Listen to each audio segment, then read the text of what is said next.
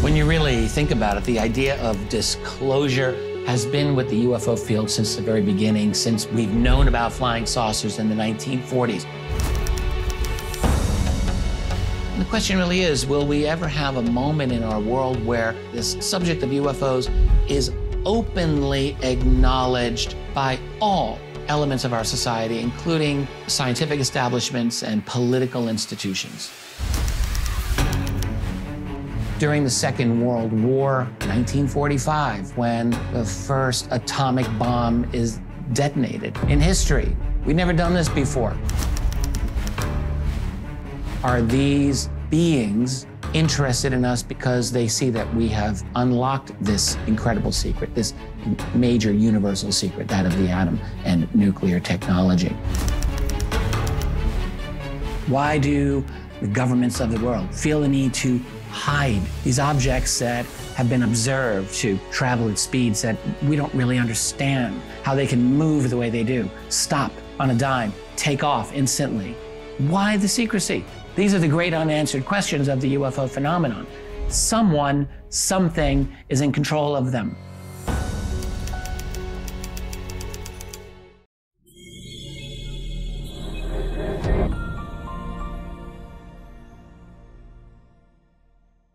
Welcome all anyway.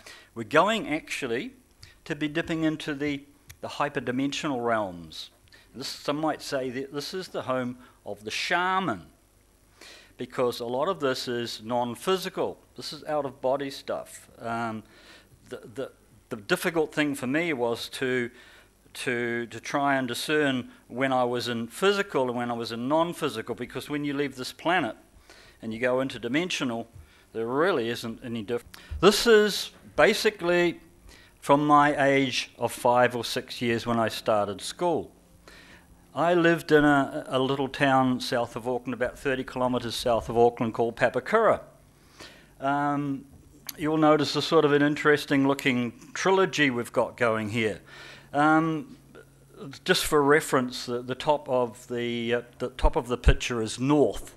So when I talk about the Southern Church, because the two north and south circles are actually marking churches at the entrance to the street I lived in. My house, where I lived with my parents, is the smaller circle there. Okay, now, interesting thing. The first church, the Southern Church, was right opposite a park that I used to walk past on my way to school. In those days, this is 60 years ago almost now, children used to walk to school unescorted, even at 5 or 6 years of age. Now, the second church that comes into play in a little while, I'll explain why that's part of the equation here. But anyway, right opposite that Southern Church was a park, a council park. And quite often, not that often, but maybe 4 or 5 or 6 times a year, I think from recall, not exactly sure how often, when I walked past that park, a strange light would appear. And within the light, quite often, there stepped 2 small beings. You might call them pixies or fairies or anything that a 5 or 6 year old might feel quite comfortable with. There was never any fear involved. I can almost remember saying hello at some stages. And whenever I did, I was always handed something similar to this. As a 5-year-old, 6-year-old, I called this a triangle box. I think you can all see it's a tetrahedron. It had some markings on it, which obviously didn't basically mean anything to me as a 5-year-old. I was always asked to look into it. I remember once I did and nothing happened, and I wanted to hand it back, and they said, no, have another go. Okay, now, we all know what, in sacred geometry and that, I won't go into this. We'll skip to what happened when I did look into that. I fell, like Alice in Wonderland, into another world. And I wasn't alone here. There would be other children in this strange world that I fell, tumbled, or walked into. And we used to play what we call magic games. We'd sit around in circles at times, and we'd have turns, and the one that sat in the middle would be levitated off the ground by the other children. Interesting thing, back in 1995, after all of this, the dust had settled off my original experience, I went to fellow Kiwi who many of you will know, Bruce Cathy, in his harmonic maths, and deeper than that, it's a harmonic grid. I call them magic maths. I asked Bruce, is there anything specifically interesting about location A, where I had these childhood experiences? And he ran it through his computer program, came up with a very interesting duality. The point A is almost a perfect match for the visual speed of light and the electromagnetic speed of light. So close, in fact, that I've still got his original calculations here. There are 10 zeros after the decimal point. That's closer than a bullseye in anyone's terminology. Probably even any accuracy of the placement of the map or the grid coordinates would be enough to throw it off by that much. So there was something very special here. Perhaps with the right equipment, this was indeed a gateway, a door. Now, that might seem bizarre enough, but there's more. I always ended up, by the way, at the second church after that interaction, and then I'd have to find my way home slightly confused and not having gone to school and usually getting told off by my mother for wagging. Anyway, the other bizarre event that occurred at the same address when I was living in Papakura, and probably associated with Bruce Cathy's coordinates there, quite possibly anyway, was a recurring dream that happened 3 or 4 times a year. I was living in Papakura since I was 4, right through to when I was 20, when I left home. And always 3 or 4 times a year would come up this dream, so much so that I brought it as part of my memory. In other words, to me, this was part of my history. The strange events that followed, it was located, I could always remember, in a group of... These islands were above water back in those days. I could correlate this event to being slightly after the so-called dinosaur extinction event that happened in the Gulf of Mexico, supposedly 65 million years ago. And this event, while we were geologists in this dream, I was investigating not only mineral deposits in this area, but we were eventually going to investigate this, what was then a reasonably recent meteor strike in the Gulf of Mexico, because the Earth, as a living entity, we realized in this dream, was sending out strange signals as if it needed to send antibodies to reject this intrusion into its personal body. Now, this dream, I just wonder how many of you have dreams that you actually see a mirror, so you can actually see who's having the dream. We all assume, I think, that having a dream, we are the same person in the night as we are in the daylight, if I could put it that way. But however, this dream had a mirror in it, strangely enough. And I was working as a geologist in the cargo bay of this, what turned out to be a scout craft or a shuttle craft, which was being lowered down into the jungle from a mothership which was high above. I remember sitting in this craft and looking up at this huge pyramidal object above us. This is so clear and indelibly burnt into my memory. And my duties were to ready ourselves for our landing, and I had some cargo to prepare, and I went down into what would have been the cargo hold of this shuttlecraft, and above me we had a huge parabolic mirror which we used for enhancing our light work at night. Strange thing was, when I looked up into that mirror, I didn't see my face that I would have expected to see looking back at me. This was always the same entity staring back at me from this mirror, and you can imagine the difficulty of not awakening from that dream. It was quite a startling sight for even a 5 or 6 or a 7 or a 10-year-old child having this recurring dream, not to see himself staring back in the mirror. And just a reminder that we were now in dinosaur country. Now, our main tasks were obviously we were actually prospecting for minerals, I believe, and we had landed just prior to the evening nightfall, and the jungles, as you might know, in the tropics get dark rather quickly, and we were preparing our perimeter defences, which would have been like laser lights, laser guns, warning devices, and maybe a few defensive mechanisms. And strangely enough, that dream cuts off at that point every time I had it, as if that might have been the end of that life sequence. And it's what you call death by dinosaur, quite possibly.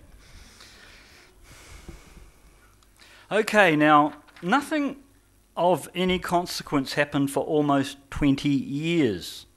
And in 1987, I and the family, we'd been living in Auckland all that time. I'd had a couple of successful businesses, and we were a little bit tired of the rat race of Auckland City. We wanted a different form of lifestyle. We wanted to get out of Auckland, and funnily enough, in my childhood, Rotorua had drawn me like a magnet. I was pestering my parents all the time to take me to Rotorua. There seems to be something about thermal activity in my life structure that is an ongoing magnet. I can't get enough of looking at and studying thermal activity. And of course, Rotorua, as you know, in New Zealand, is a tourist attraction on a grand scale for thermals. So then the choice was, if I was going to live somewhere out of Auckland and maybe move into something like a tourist industry, we had planned to perhaps buy a motel or something like that. We would try it in Rotorua.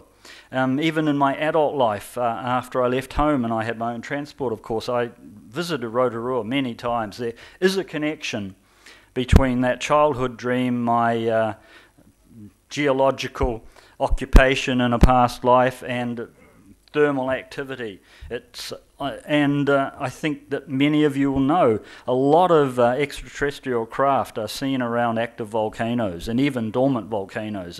It's a magnet for them too, and there's a relationship there which I can't explain, but it's definitely part of my experience. Now, we didn't buy a motel first off because that's a large commitment in finances, but we thought we would buy a large enough house initially to set up a homestay.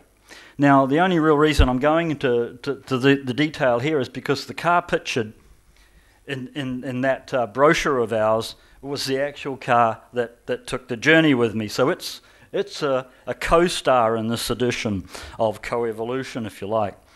Now, strangely enough, also at this exact time that I moved to Rotorua after being happily married for 15 or 16 years, as the family unit disintegrated as if scripted. It was as if it was time for me to leave this channel of life, if you like, in the end it deteriorated to such an extent that I found myself having to leave the family unit. I was going to go back to Auckland and as a single man, if you like, and that represented the first opportunity in my entire life that I can remember that I could have spent 10 days out of circulation without anyone in any way missing me or reporting that I was not at a scheduled event or location or at home or whatever the case may be. So that scripting of the marriage breakdown in Rotorua is almost like, if you believe in life paths and your destinies are written in stone and very little we can do to change them, then that might be an experience of such happening. Now, that drive out of Rotorua, this is the Highway 5 in the Mamaku forests. The initial road out of Rotorua, a short distance away from Rotorua, is quite high up, quite rugged, as you can see from the picture. Now, peculiarly that day, it was a summer's day, there was a strange cloud sort of formation came down and it became a thick pea soup fog, and it almost happened as I was driving the car. It was a drive I hadn't packed for, if you like, because partway through that Mamaku Forest drive, I had a strange sensation came over me, but initially it was like driving through an earthquake. It was like the car was just started vibrating, and it was like the earth was shaking, and maybe the earth was shaking, but to me it just felt like the car was vibrating. And then it was like a ton of concrete had been dumped on me. I was just pushed into the seat and frozen. I couldn't steer the car, I couldn't apply the brakes, and unfortunately the road isn't very straight, and eventually I was confronted with the car hurtling along at perhaps 100 kilometres an hour or more, and a cliff face confronted me, and I couldn't use the steering wheel or the brakes. And suddenly, I wasn't in Kansas anymore. This is why I didn't pack for the trip. Now, as Duncan has alluded, I had no extraterrestrial ET, UFO experiences, so I had nothing that would alert me to this being something in an ET range of events. This, to me, was death. I had crashed the car, I was dead, I didn't have a body when I looked down, and I wasn't in a place that had any reality that we could relate to in our world. I was truly in no man's land. Now, obviously, I was in a state of limbo. I don't know for how long. It could have been, I was even advised that it was probably about a day of Earth time while I was acclimatizing to this non-physical reality. Now, when I did begin to focus, it was like being on an ice skating rink, lit from below, and in the far distance I could see a glowing neon light effect. It was rotating, but it sort of kind of looked like a neon light blinking on and off. Now, the interesting thing was, not having a body, but I had my consciousness because I was fully aware. I was fully aware of thinking about the situation and analysing it. Why was I here? What was I doing here? And how could I either get out of the situation, or how could I at least move to investigate further? I had to teach myself how to move without legs or even arms. And the interesting thing was that after contemplating it for a while, I just found by pushing forward with what would have been my head, or in this case perhaps my consciousness, I could guide myself in the direction that I wanted to go. So that's your first crash course in, when you get to Barry Eaton's situation, of how to move around in the afterlife. Okay, so now in the non-physical, I felt a tap on the shoulder, and turning around I saw two other ghost-like entities standing behind me. Now there was no communication that I could describe as communication. It was a sense of the things to do. And as I followed these other entities out of this area of non-physicality, I might say, I started to see technology that looked a little familiar, like Earth machinery. Now, I was escorted, there's still no real communication, but I was escorted to strange glass-like tube device. And even though, once again, there didn't seem to be any instructions, it felt perfectly normal and natural and the right thing to do that I should step into this glass-type crystal device. One might think I'd been here before and done it before, and this was actually old hat, and it could be so, but I had no recollection of a previous experience, except that there was no fear involved, and the intuitive steps that I was taking felt well rehearsed and within my own comfort zone. Now, the interesting thing while inside this glass tube was they seemed to manufacture a body for me, because I can remember looking down inside this device and seeing my rib cage being formed. Now, that wasn't all they were making for me when they were building a body. We seemed to have adopted, even though my body looked to be similar, I was 40 years of age at that stage, similar body structure to what I'd had prior to the crash in the car, but it was now blue.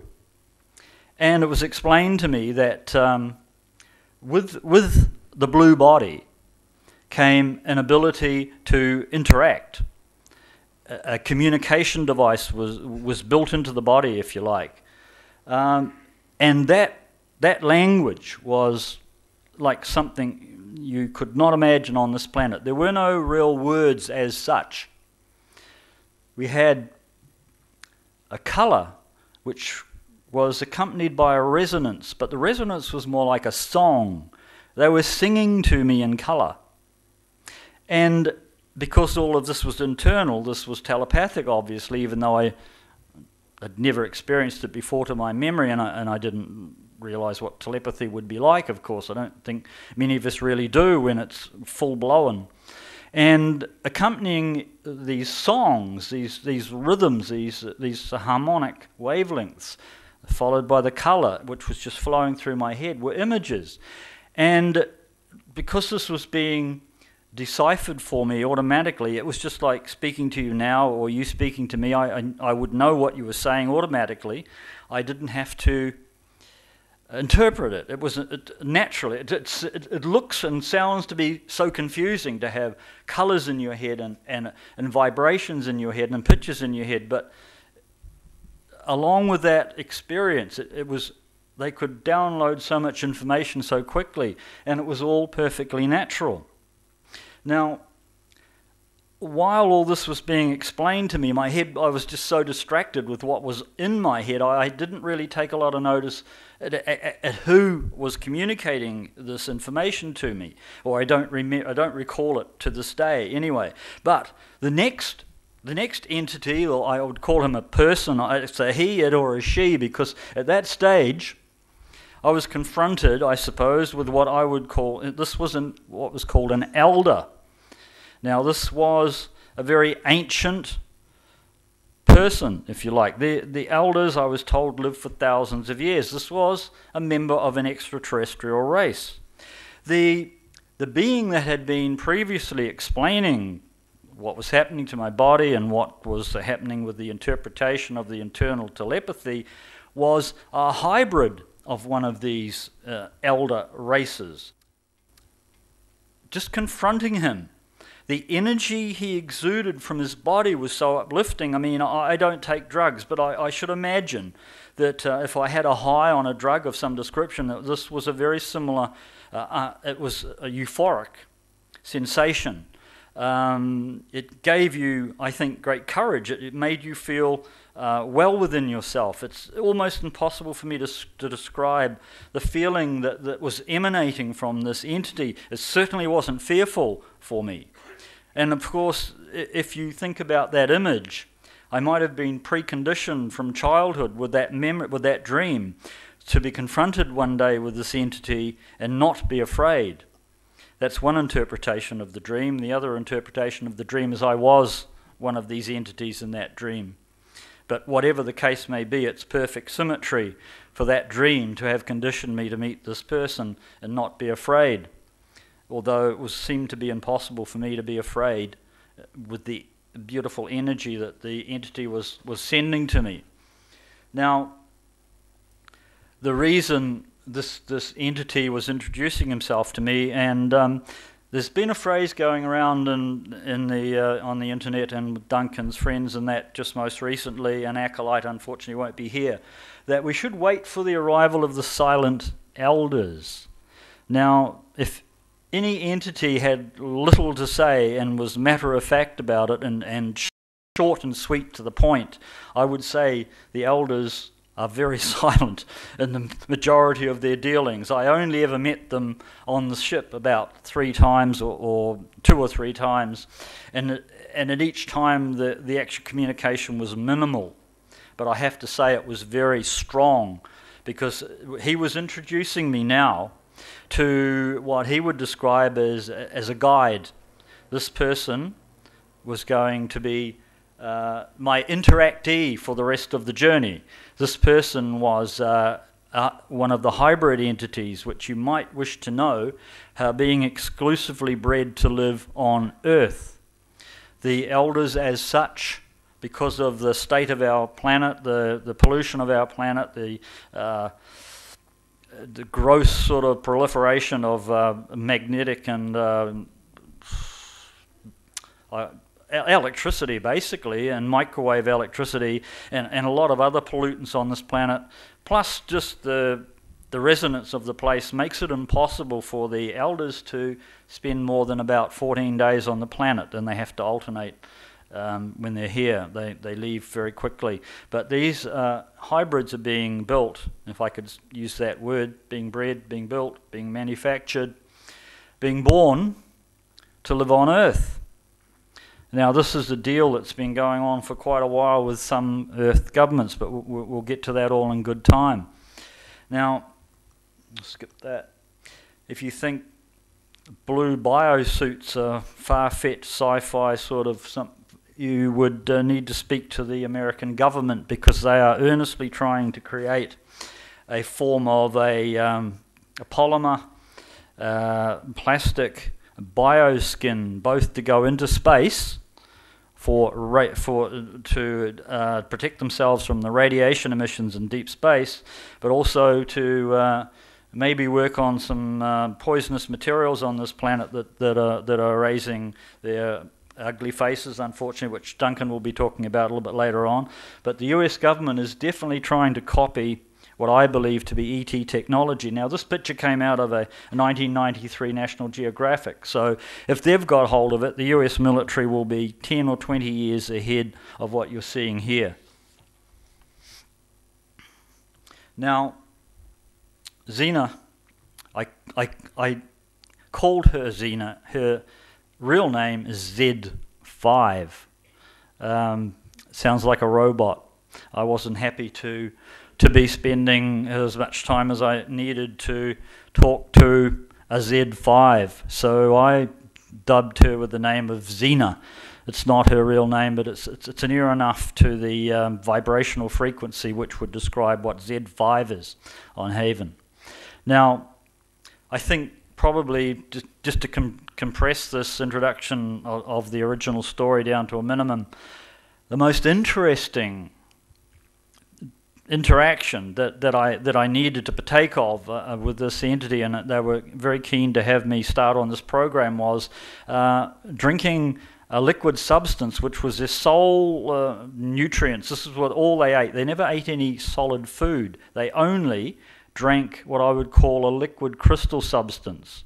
I can liken it, perhaps, maybe some of you are familiar with David Hudson's work. I think Nexus did an article on white powder of gold many years ago, where you can actually convert a raw mineral, what we call a metal, into a crystalline substance simply by using excessive amounts of heat, like an arc furnace.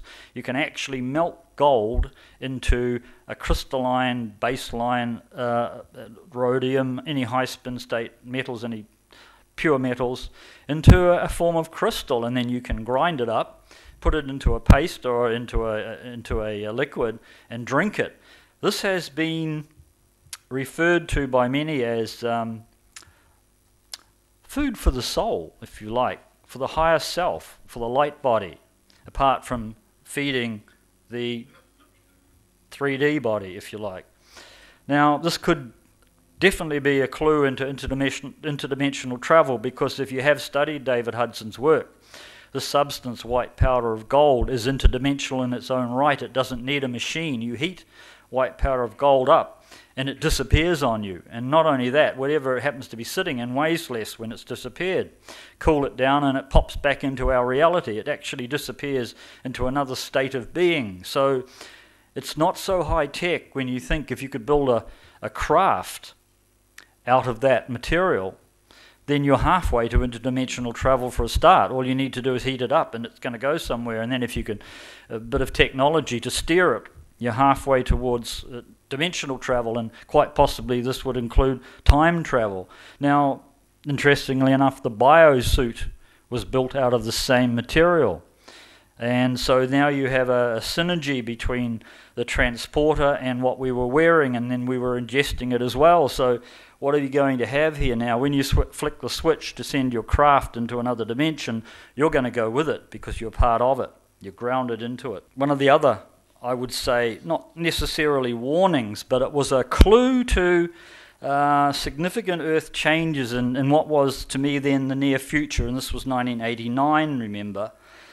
Zena said, well, you'll find some significant changes or some points of interest will appear on your planet in the near future, and you should be looking somewhere in the Pacific, in the area of Japan. And at this point she was pointing to an area south of Japan, but also slightly east of Japan. At the same time, she said, at a similar time frame, you'll be looking towards the Bermuda Triangle, the Gulf of Mexico, and to areas in that field for significant events. And then if we count the Gulf of Mexico oil spill as being certainly a significant life-changing event, certainly for anybody that lives anywhere near the Gulf of Mexico, I would say that suggests to me that the time is now for some significant changes to be on the card. Now, there was also a rather toxic material which wasn't initially toxic. It was a natural earth-based material. It had been, you'll find it in places that are where there's high pressure on the Earth's crustal displacements or tectonics. In these areas will form a sort of a black liquid very similar to oil. But many, many years ago, the Earth had catastrophic wars. And some of these areas had been booby-trapped with a form of nanotechnology, which could be released on the enemies of these warring parties, even from far out in space. So in other words, if you're going to lose the battle and you leave the scene of the crime, as I describe it, you can trigger automatically from out in space, perhaps, this nanotechnology to destroy your enemy in your absence. Now, there's more than one cache, if you like, of this material around the world. And the point of interest here is that these people from Haven that were describing these events on Earth said, well, we had a base in Thule Island, which is in the South Atlantic. And we were researching this material that said it was preferable to do our research in cooler climates, because if this material ever got away on them in a warmer climate, it would multiply itself exponentially and possibly get out of control. So all of their research was into this material was based in virtually zero temperature. Their concern at Thule Island, this is a seismic activity in the area of the South Sandwich Islands, which includes Thule Island. I just flicked that in to show that there's virtually an earthquake a day of some description in that area, and they were highly concerned that the wrong sort of earthquake at the wrong time would release this toxic material. Now, the good part about this is they were doing their very best to nullify this technology, and they still are. But unfortunately, we shall hear a little story about Thule Island in a little while, which means that they've had to abandon that particular base, which makes you wonder, and that was due to pressures from our Earth politics. So it makes you wonder who is looking after us and who isn't at this stage. Now, the interesting thing about another cache in the area of the Gulf of Mexico, but closer to perhaps Puerto Rico, in the Puerto Rican Trench, which is a similar group of volcanic islands with a large pressure point. Now, strangely enough, this relates to my childhood dream area, and I think that our interest in this area may have even gone back 60 million years, so you wonder how long this toxic material has been floating around on our planet, complete with nanotechnology. Our planet's been populated quite obviously for millennia, and many more races have been here since before the human race. While I'm on this subject, Wilhelm Reich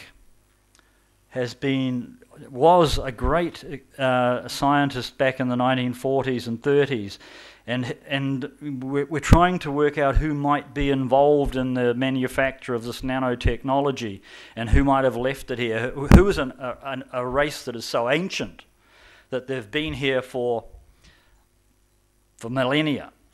Now, Wilhelm Reich was describing a race of entities that lived in a parallel dimension to ours. They were fully capable of using UFOs to manufacture the leap from their dimension into ours. Now, he said that these entities could draw off the light from our planet and also draw off the energy from us, to bleed our personal emotive energy, I think is the right description.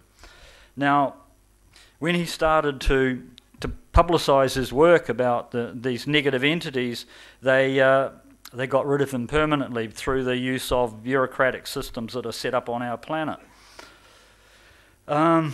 We need to have a little look into the dark side here, because I want to explain to you that I've been accosted by a group of covert agencies in league of the likes of MI6, and Duncan described the Royal Institute of International Affairs. Now, these covert agencies, you might be interested to know, are all run by factions of occults in this planet. So in other words, the occult organizations run our covert agencies. Now, because our covert agencies are the draconian starting point. They're just the obvious places where what you might call black and evil events take place. And it's not surprising when you see who their masters are, because even the masters of these occults are, of course, not the owners of the occults. The owner of an occult will be the being that they're going to be throwing their allegiance behind. Now, Xena was very succinct in making sure that if I ever talked about my experience, that the world should know we're not necessarily in charge of our own destiny, or the people that are in charge of us are not human. There is a drive of non-human need, you could also say, because these entities that these various occults, and by the way, that's Bohemian Grove in California. There's all the leaders of the world have basically that are hooked into these entities have been seen at the gatherings of these clans, and this includes what you'd call voted-in politicians, as well as members of all of the covert agencies and the military especially. They have thrown their allegiance behind these, not just one entity but several entities, because they give them a leg up, they give them a head start. They may be advising them on the future events on this planet even 2 or 3 days ahead, a week ahead. You can make an awful lot of money and become a very powerful citizen if you know the movements of the stock market, for instance, even a day ahead. You can make a fortune overnight. And it's interesting, I've always noted that people that are millionaires, people that are billionaires, they can have a bad guess, if you like. I don't think these entities give them 100% success rate. Or they may be punishing them for not obeying the rules of the game. And you'll find the same people, they'll crash to the floor, and the next minute they'll be a multimillionaire again. I don't believe that's possible in a fair and even world. I don't believe anyone can make trillions or millions of dollars and billions of dollars from that 5 minutes ago was a financial disaster. So there's something going on here. They've got a leg up on us as far as finances are concerned, and with money comes power. You can buy then more allegiances below you. Now, just as you will notice if you go down 3, you'll find this is a musical scale. This is a solfeggio scale of frequencies, the 6 sacred notes of the ancients. And what I've done here is I've converted the numbers. You'll find that mi, you've got ut, re, mi, fa, sol, la, mi, which is a frequency, a harmonic frequent resonance, and the harmonic resonance is 528 hertz, I believe. Now, if you convert that to its base number, 5, 2, and 8 makes 15. 1 and 5 is 6. So now we have MI6, and you will note. So therefore, I'm just explaining that the covert agencies are well familiar with these ancient traditions, and from the occult learnings and understandings of how you can manipulate people using the realms of what could be actually magical stuff. Where does me come from? It's Mira Gestorum. That's the Latin word for miracle. So if MI6 is a miracle, but it suggests it's also a divine supernatural cause. That is the definition of a miracle. So you can use a divine supernatural cause to affect your will on the world. So here we have MI6, which is a supernatural cause, and you know MI6 is not doing anything good for us. So what supernatural cause are they following? You would be interested to note that most of this information came from Noah Webster, who of Webster Dictionary fame. Now, Noah was deeply into the occult. You might not know that. He was a Freemason of a high standing. And from those that know, and I've dabbled around the edges of occult realities on planet Earth at some stage in the near past, and I found out everyone says that there's only 33 degrees in Freemasonry. You get to the 33rd degree, and you will be at the top of the chain. Well, 33 is a 6, and everyone knows that 6 is not completion. Anyone know what the completion number is? Exactly. So you would imagine that the highest Freemason degree is the 36th degree. And who would be at the top of the 36th degree? The occult figurehead, which is not human. Now, there's nothing new here, but it doesn't hurt to know who your enemies are, said Zena, and also Wilhelm Reich. But Wilhelm Reich's not with us anymore because he told one too many persons. Now, just interesting, we've been dealing in, I don't know, you won't all be able to see this, pentagram. Now, if you tie all of those frequencies that I had up on all of the 396, the 417, the 528, if you put them around in a circle in numerical order, and you tie the 3s, the 6s, and the 9s together, you can draw a pentagram, which of course is one of the occult manifestations. Now, also,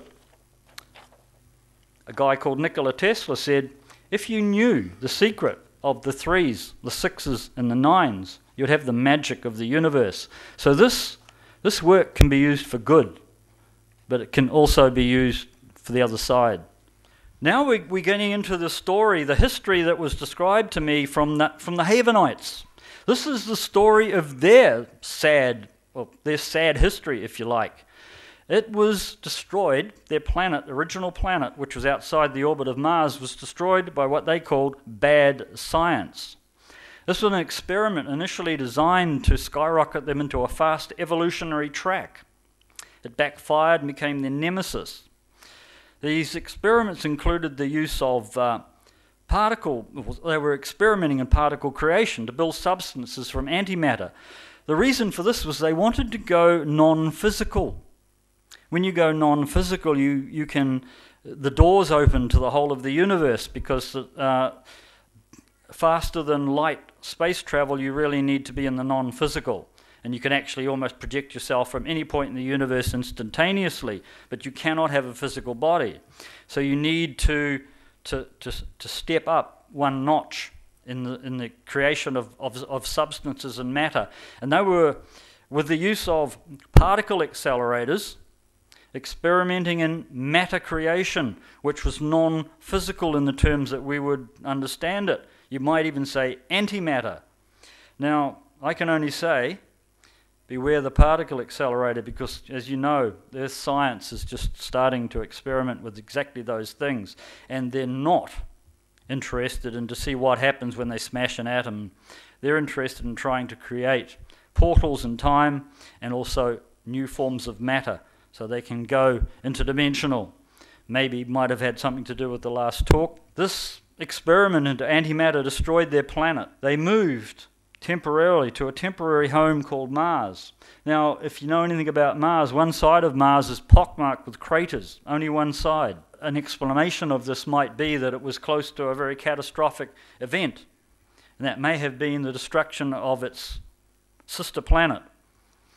Now, the people of Haven didn't really have a spaceship big enough to carry most of their population. That this was perceived this was going to happen by a large group of there was two factions on Haven. One of them were more sane, if you like, and the rest were more like humans. They wanted to blow themselves up.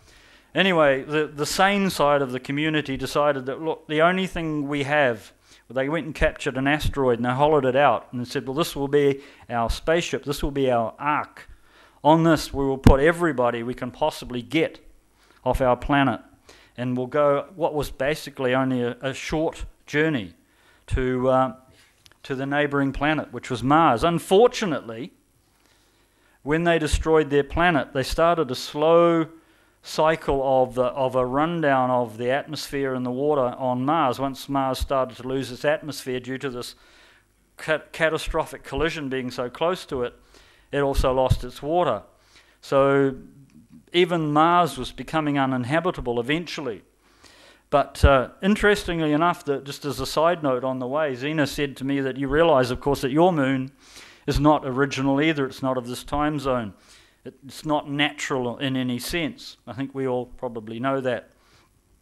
Now, the interesting thing about my experience just happened to be in 1989, just when the Russians were sending a probe to photograph Mars, but they were it was called Phobos, the name of this probe. They initially intended to study Phobos carefully because it had exhibited, evidently, remarkable tendencies that it suggested that that Phobos as a rock was not heavy enough. So the suggestion that Phobos was hollow had been on the cards for a very long time, and it's interesting to note. I think the Russians are maybe sending another probe to Phobos to land on it this time in the next few years. There's something on Phobos that everybody wants to have a piece of. The interesting thing is that when the Russian probe photographed, they only got 2 photographs off before it was destroyed. They photographed. Now, Phobos is 15 miles across or something, so they photographed this stick insect in space, which is quite obviously some sort of a spaceship, I guess. That's approximately 20 miles long. Now, I would assume that we weren't making 20-mile long spaceships in 1989. Somebody was in our solar system, and it's been photographed by a recognized government camera, if you like. So this is not faked. So when I say that there's something roaming around in our solar system in 1989, and I just happened to be, because I didn't know this at the time, could well have been some part of the equipment that I was on at the time, who knows. Strange story they told me, how on Mars, when they created this ark, they brought with them a large, furry, hairy creature which was an outdoor being, very strong and very rugged, and then there were a group of small, high-tech, underground dwelling people, and there was a race of reptilians on this other planet. These were the nutcase guys that blew it up. Some of those left the planet too, came to Mars. Now, interesting, as you know, a side subject with Duncan has been the Solomon Islands mystery, Marius's book. Now, isn't it strange that we hear about strange Bigfoot, Yeti, Sasquatch creatures living almost in harmony with an underground race of beings that have ET craft or UFOs, all seen to be living in the area of the Solomon Islands. Now, when I first told that history story of the Haven race about Bigfoot coming from Mars, you know, I was really seriously considering leaving that bit out of the book, because I thought I'm going to, you know, if it's bad enough writing a story about extraterrestrial interaction without telling about Bigfoot coming from Mars, because most people can't even comprehend Bigfoot existing anyway, let alone coming from space.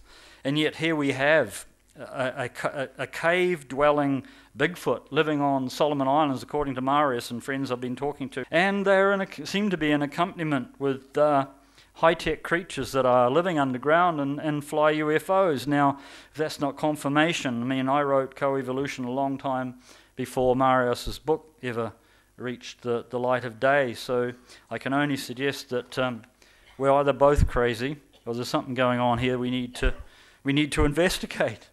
Now, jumping back to my arrival at Haven, strangely enough, I was overawed when I saw the symmetry between, or the virtually the reverse image.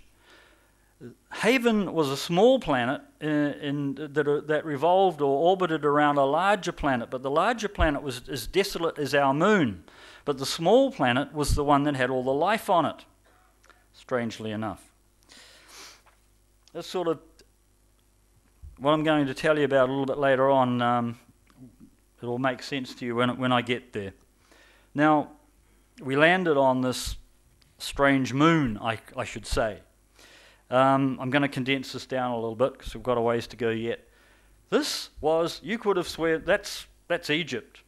I thought I stepped out into Egypt. These guys are conning me. They've just taken me around the earth and we've landed in Egypt. But these pyramids are not made of stone. They're made of plastic or glass or some dark crystal substance. We exited, this is where we're still wearing blue suits, these biosuits we'd been fitted with for survival and for space travel especially, interdimensional travel especially. But on their planet itself we needed something slightly different. And here we were walked from the landing craft, which is that's actually much bigger than it looks. It goes underground, so this craft, it'd be 3 times as big as what you see at the surface here. It goes underground in this installation. We walked from there. Strangely enough, they walk a lot. They don't use much transport, but when they have to travel vast distances, they sort of teleport. But anyway, so they get as much exercise as you can, I suppose, by walking. Anyway, we were taken from that craft into one of these crystal structures, because these are not pyramids like we have on Earth. This is actually more like a high-tech hospital. This was where we were fitted, actually, the blue suits were removed, and we were fitted with a similar item, but this was gold, or of a gold structure, or it had gold in it, or of some chemical relationship to gold. The reasons that this was described to me is because there is intense radiation on this planet. They have a red sun, a dying sun, and it's blasting the planet. You might have just heard a similar talk an hour or two ago, with intense radiation. But they're far enough away that they can survive that. But the interesting thing is, this is an artificial planet. This isn't a planet constructed, if we might say, by nature. This is a planet constructed by these creatures. I've just done a close-up drawing of what the hospital, if you like, looked like. Very few glyphs or very few words. I mean, as you know, this is a language of telepathy, so they don't write the written word down very often. If there's any instructions, they're minimal. Interesting, these were the only glyphs that I can recall, but just the relationship between the chevron insignia, which was above the door of every pyramidal building.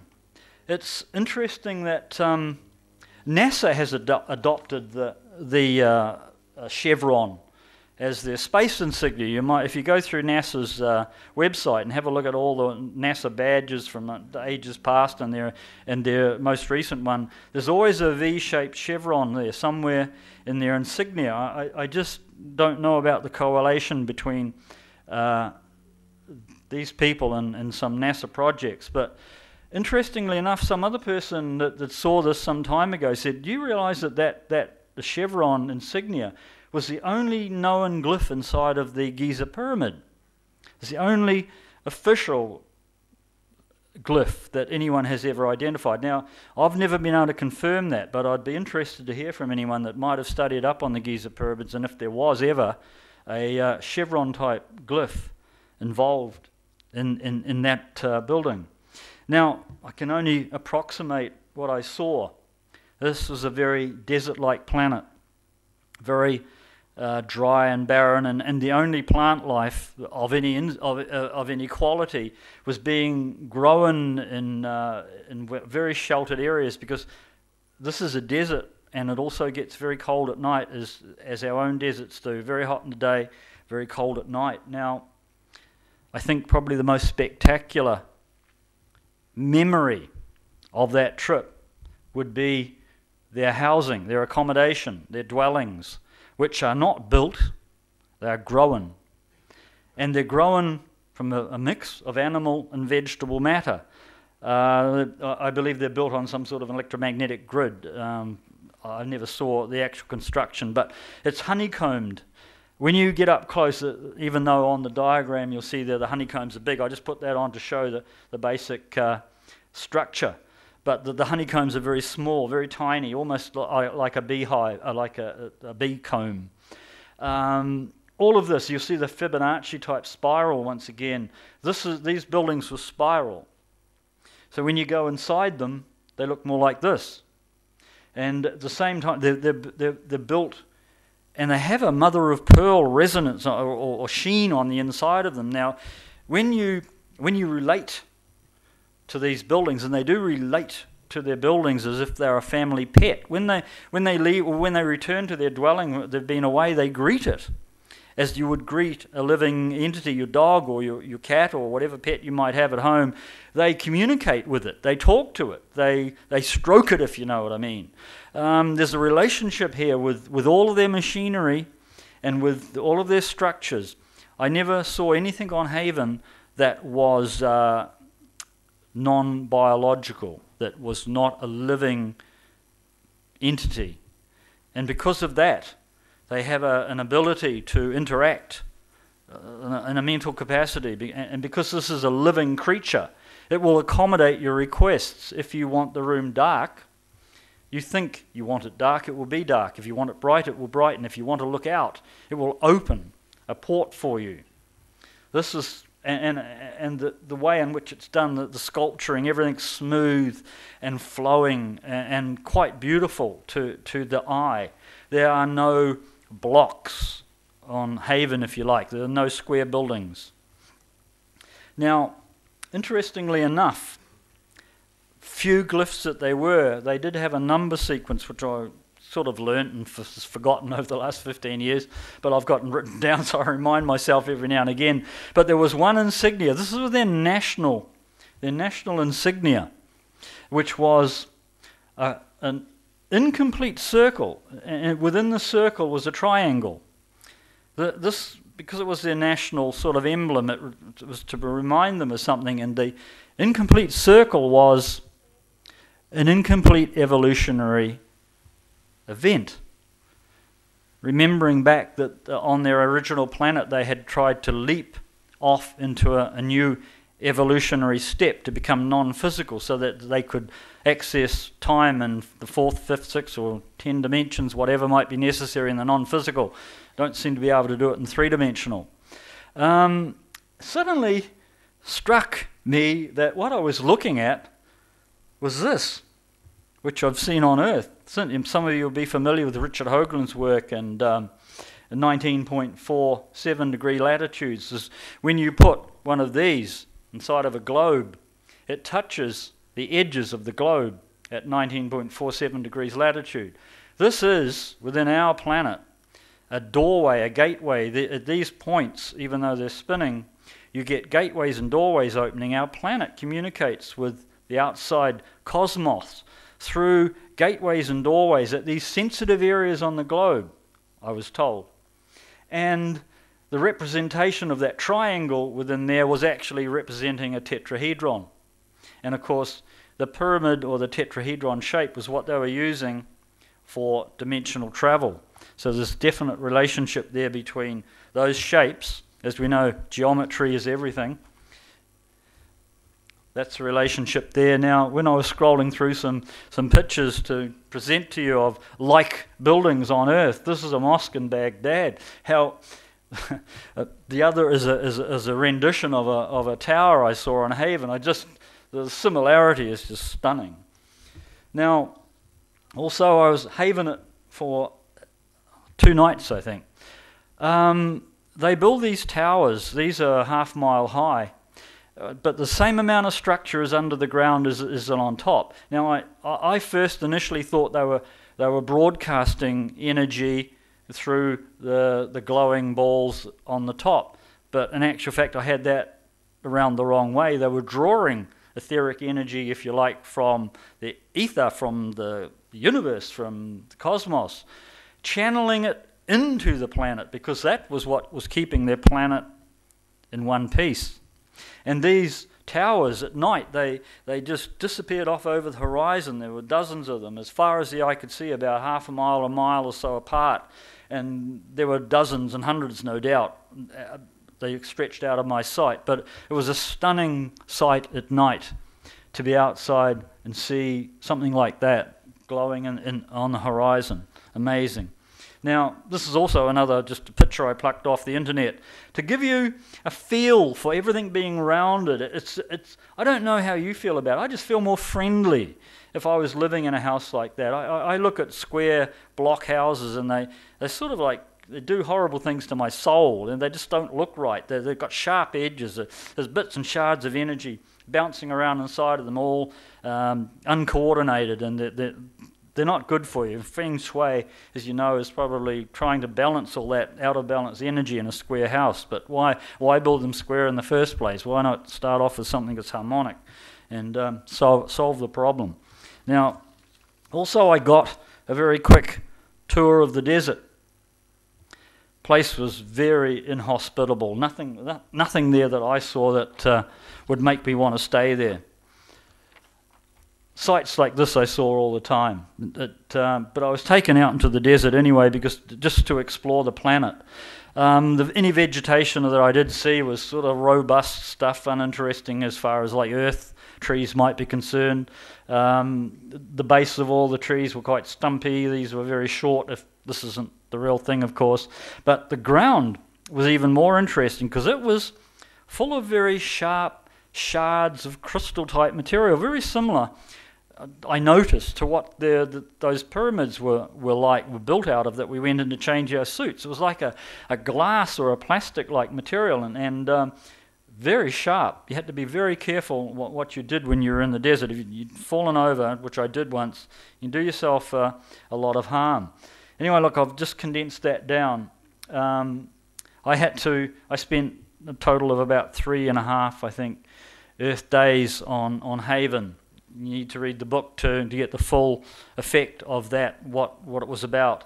But of course now I had to leave. Actually, it was quite difficult to say goodbye, strangely enough. I was offered the opportunity early on to stay. They expected me to stay. They thought I was crazy coming back here. Given the opportunity to be with them, or coming back to face a life with fellow earthlings, they couldn't see the logic in it. Anyway, I'd become addicted to this planet. I may have had several lives here as a non-human, who knows, but this time I'm definitely human, don't worry.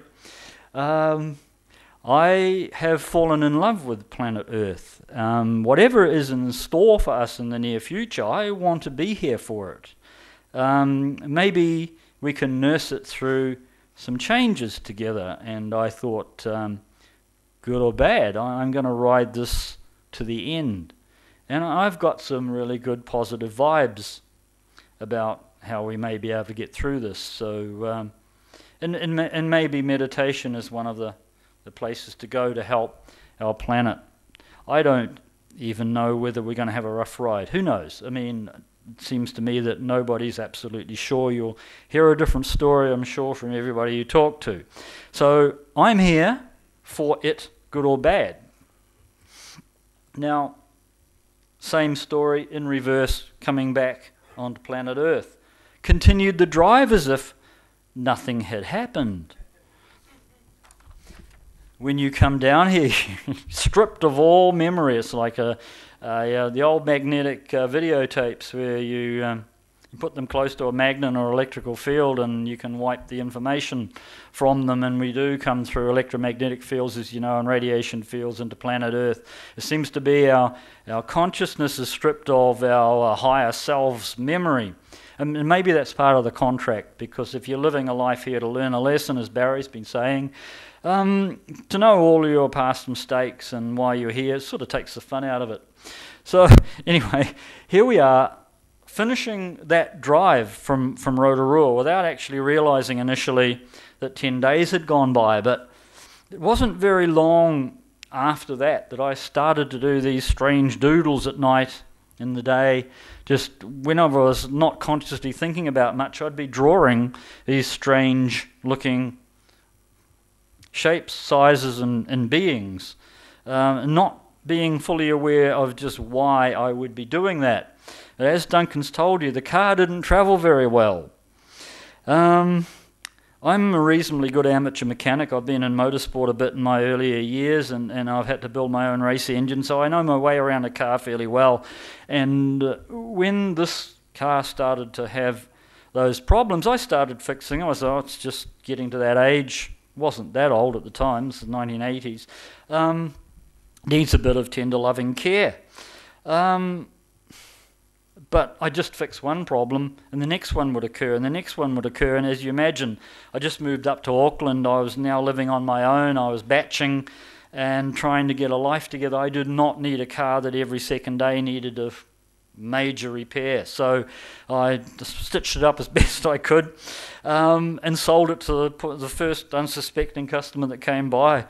Unfortunately, that might not have been a good idea in the end, but at the same time, and this is one of my own personal photos, I was having unregulated, I might call it, out-of-body experiences. I would go walk about at night. First thing I did when I came back, I went and brought myself a crystal, a quartz crystal. I'd never had a crystal before in my life. I felt compelled to go and buy one. And not only that, when I looked on the seat next to the car, when I materialized back into this reality, were two small pyrite crystals, two square pyrite crystals that had I'll show you a picture in a minute. They were identical in shape, except one was a little larger than the other, but they had the same protuberances, the same faults in them, if you like.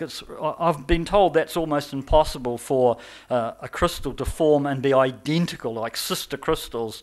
Even though all crystals do form in a similar manner, they are never, ever identical. So when I went out of body, whenever I happened to be wearing this crystal, it would leave these strange marks in my clothing, and a lot of people have been astounded by that and can't really explain it. There seemed to be some electromagnetic discharge from the crystal into my clothing whenever I would go out of body in that point in time.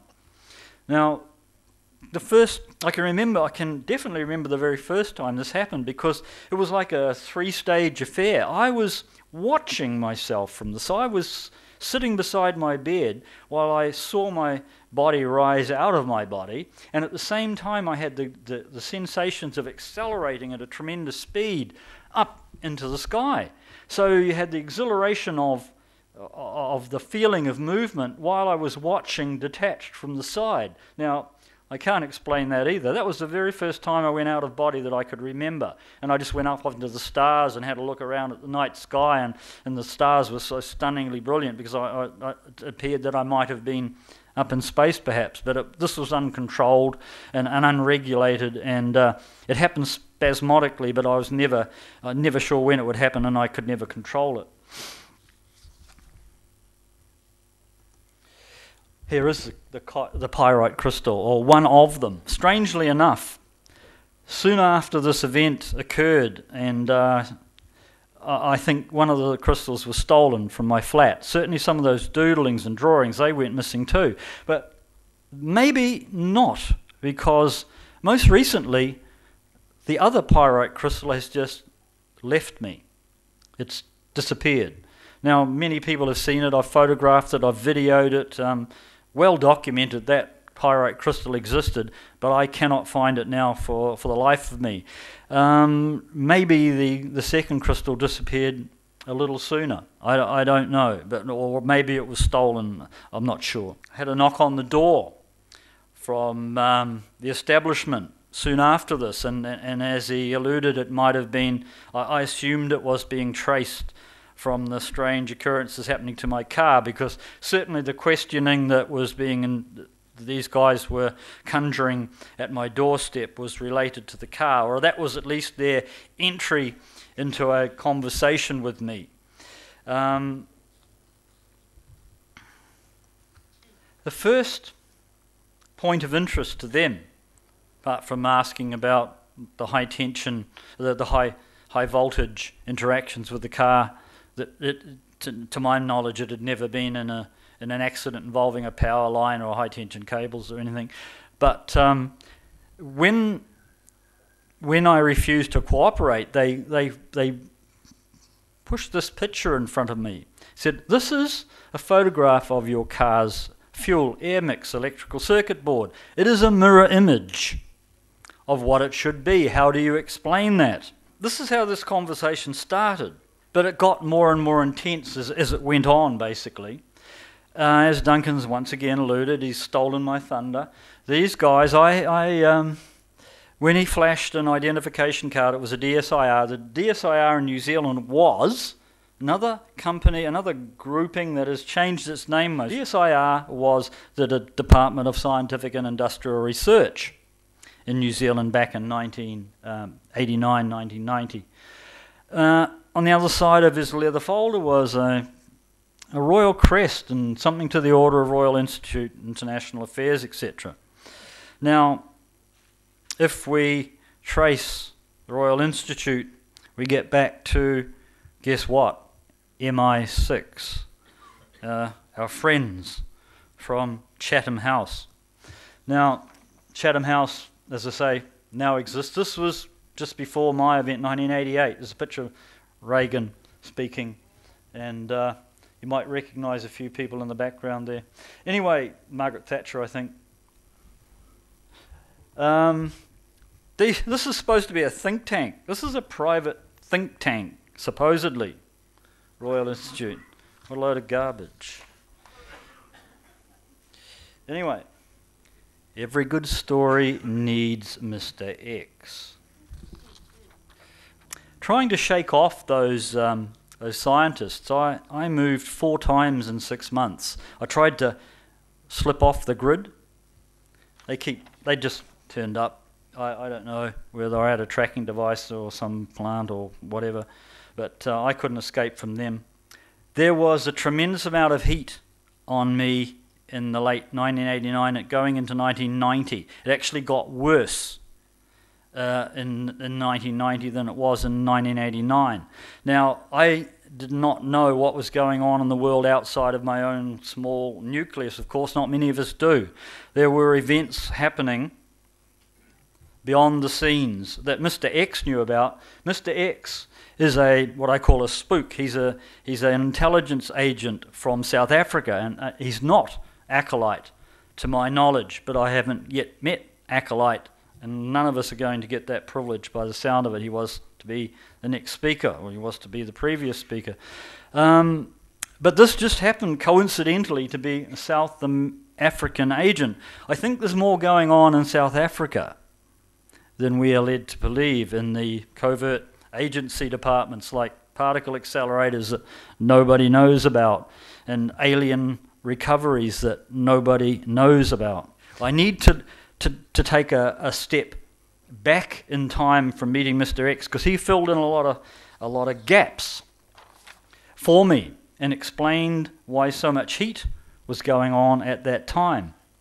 Mr. X told me, you'll note the date on this, it's 1982, it's not 1989. There was a crash in the Kalahari Desert. From it was recovered. I should actually explain why it crashed in the Kalahari Desert, perhaps. This was a diplomatic vehicle, a genuine diplomatic vehicle. This was a craft from Haven. This was from Thule Island. Thule Island, as you know, was an alien base. Now, in 1982, you'll also be aware we had the Falklands War. The Falklands War was certainly about oil under the Falklands, but it was about a whole lot more.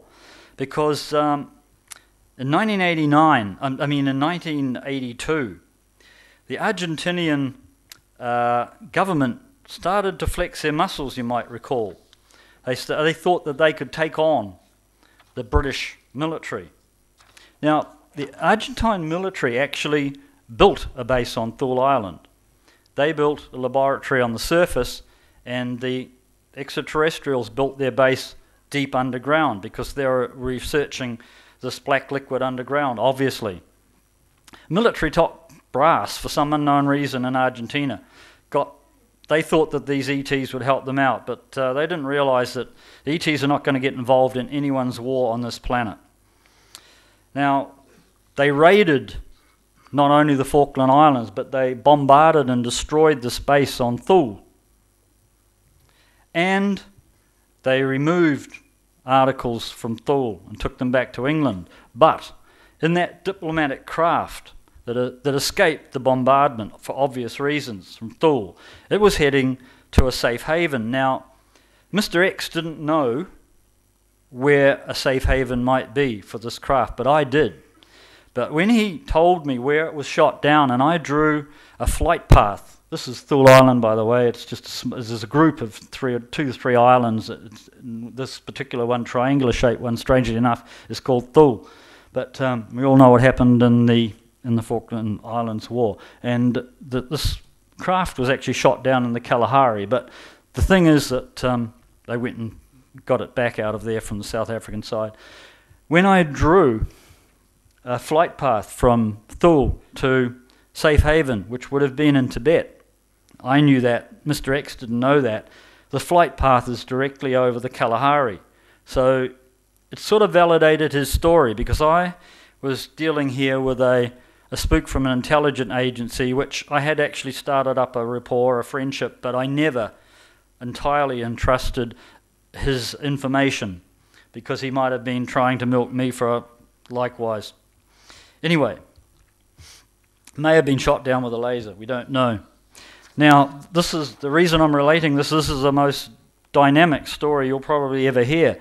This has got repercussions. This story isn't finished. They recovered from this. There was also the false flag story floated out in 1989 to lead people off investigating the 1982 event. Quite often they put false flag stories out. UFO investigators go rushing off. Seems to be legit, and it comes to a dead end of investigation. No one was investigating a UFO crash in 1982 unless you're on the inside. Anyway, Mr. X's information suggests, this is his information, not mine, there was a very special type of generator device that once placed in Earth's energy fields could generate enough power to run a small town, even though the device was hardly bigger than a laptop computer from all accounts.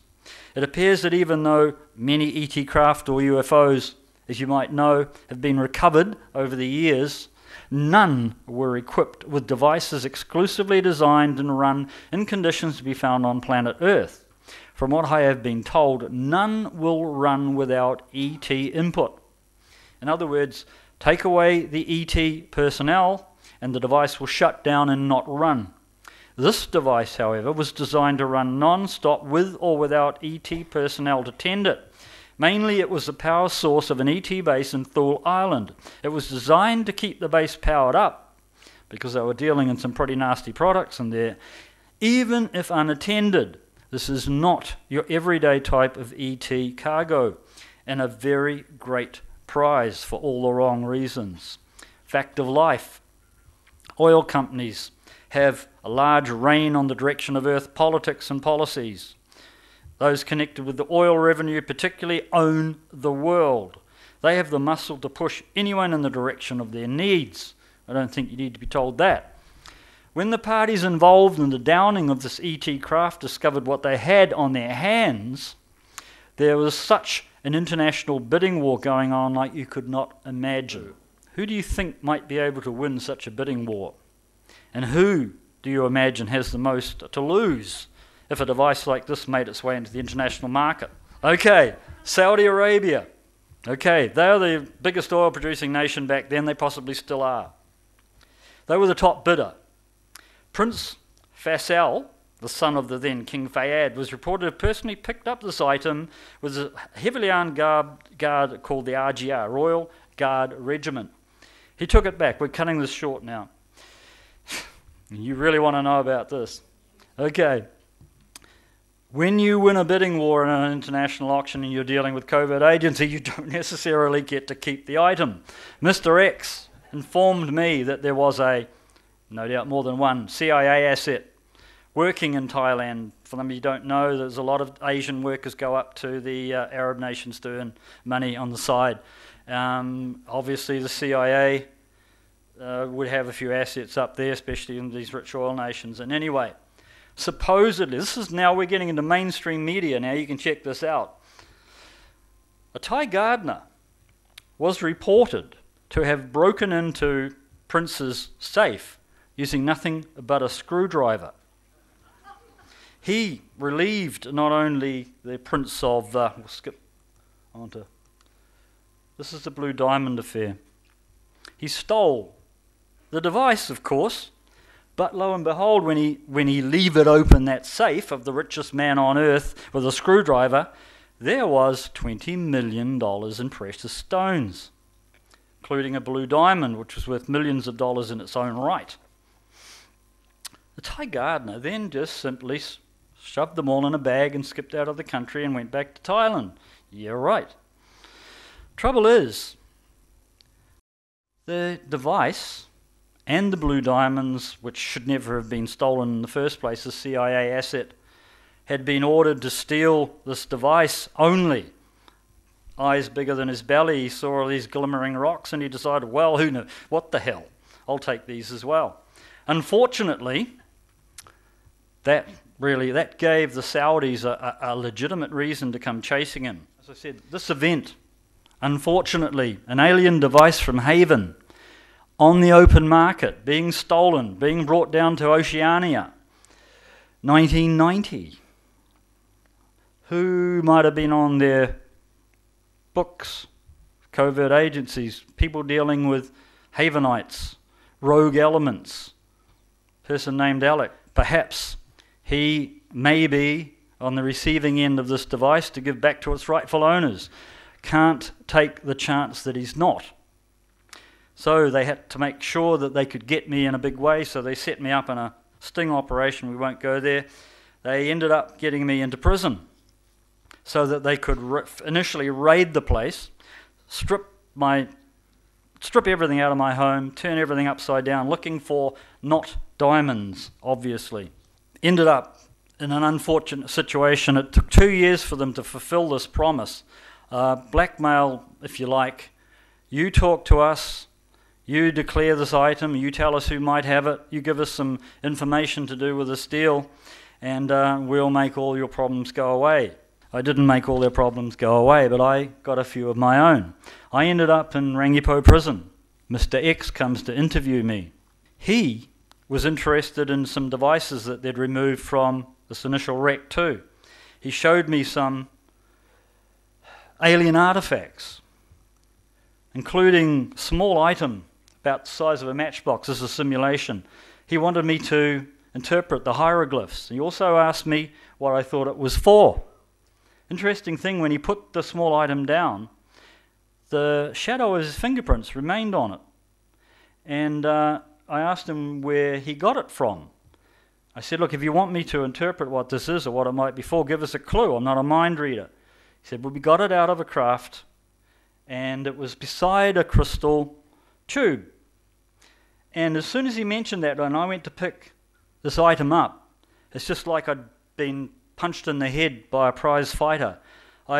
Suddenly my head was full of information. I just about fainted. From that interaction, half of Co-Evolution was written that night. From my total recall, it was just downloaded. I just sat up all night with a pencil and paper and wrote the detailed memory of my experience. Thank you very much.